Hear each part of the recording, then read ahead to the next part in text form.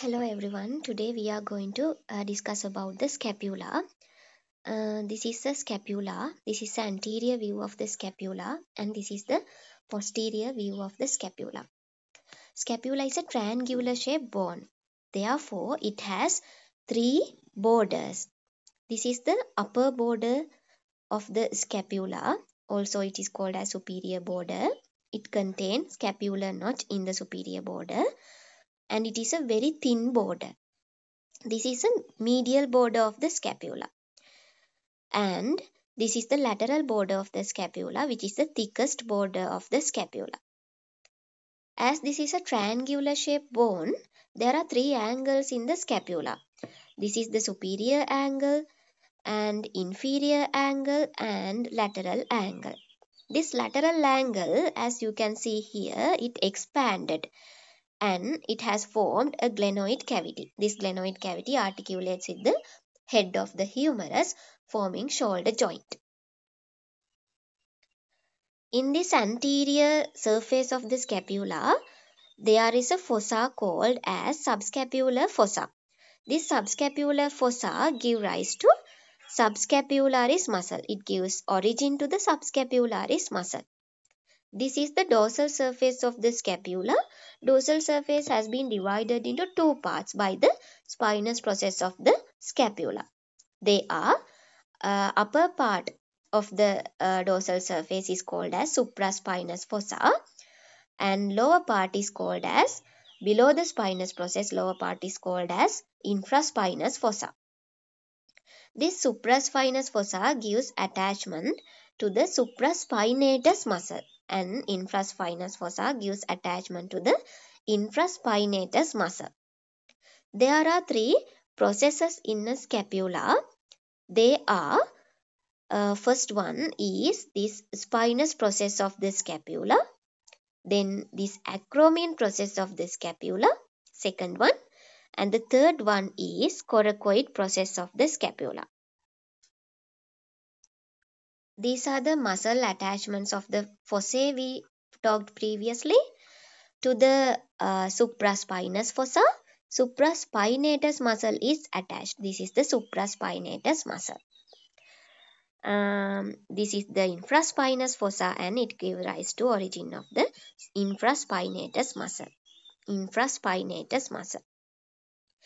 This is the anterior view and the subscapular fossa give rise to subscapularis muscle. This is the subscapularis muscle. These are the other muscle attachments of the scapula. You can see several blue lines as well as red lines. Blue lines indicate muscle insertion and red lines indicate muscle origin. It is a standard color coding. In this medial border, entire medial border to the entire medial border anteriorly, serratus anterior muscle is attached. This is the subscapularis muscle and this is the coracoid process. To the coracoid process, only three muscles get attached.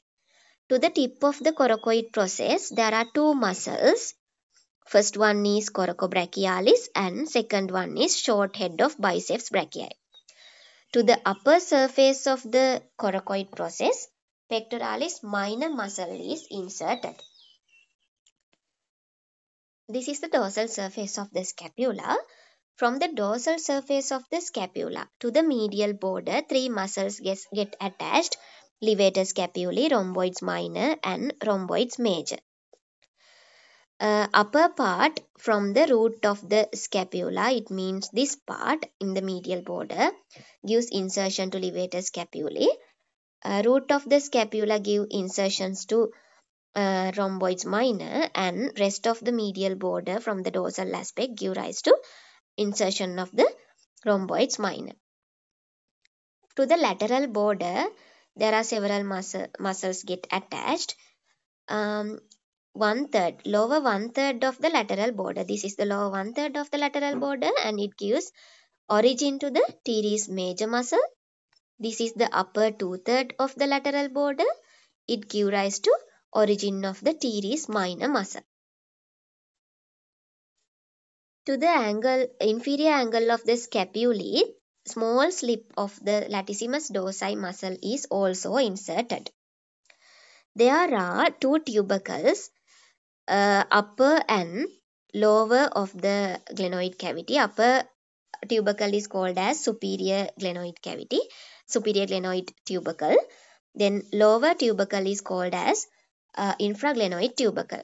Those two tubercles are also give rise to muscle attachments. Upper supraglenoid tubercle give rise to origin of the long head of biceps brachii, while this infraglenoid tubercle give rise to long head of triceps brachii. In both muscles, biceps brachii and triceps brachii, you can remember easily, long heads get attached to the supraglenoid tubercle and infraglenoid tubercle. Also, to the spinous process of the scapula, trapezius muscle get inserted, and deltoid muscle get origin from the spinous process of the scapula.